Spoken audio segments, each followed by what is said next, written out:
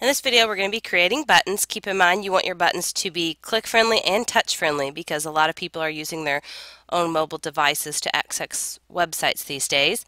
I'm going to grab my rectangle tool over here. I'm going to click on the canvas and I'm going to set my width and height. I'm going to do around 135 by 35 pixels tall. Rule of thumb is to keep it anywhere from 25 to 35 pixels tall minimum if you want it to be a touch-friendly button. Next thing we need to do is change the color. To change the color, I'm going to double click on this icon in the layer. I can either use the orange if I have the swatch loaded, or now we're going to make our button stand out a little, so we're going to add some extras. You're going to double click to the side of this layer. We're going to click on stroke. I'm going to tell it to be on the inside. You can change this size and you can change the color. I'll maybe choose the same color as the robot's head and hit OK. Now we can add a drop shadow by double clicking, choosing drop shadow. Instead of multiply, I'm going to choose normal.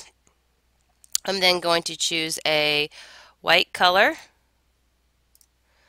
and I'm going to choose my distance as 0. Maybe my size as 5 and hit OK, and you can zoom in to see if you like that look and feel. Now I'm just going to grab my text tool. You can change your colors up here and your fonts and sizes. I'm going to choose white, click, and just write more info. I'm going to select this text and move it where I'd like it to go. If you need it to be larger or smaller, just grab your text tool again to resize it. We're now going to emboss the text by double clicking on the side of it, choosing drop shadow. We are going to change the angle to a -90. We are going to change the opacity to a 45. We're going to change the distance to a 1 and the size to a 0. And we're going to uncheck use global light.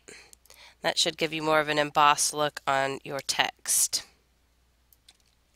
You're going to want to create a group for your button so that you can duplicate it and use it on other pages and save yourself some time. So we are going to use the create a group button.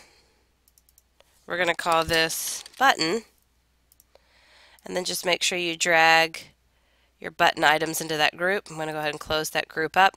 To duplicate it, you can hit Control J, and now you have a copy of that.